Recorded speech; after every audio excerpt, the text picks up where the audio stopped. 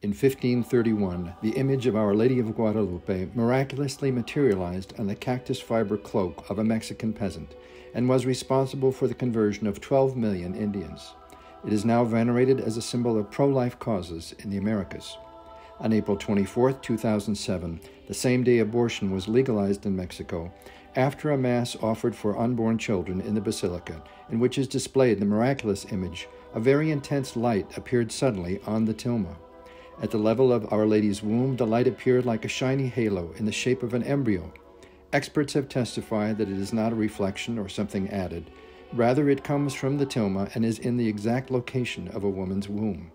Witnesses were able to take photographs and even to film the phenomenon that went on for a full hour.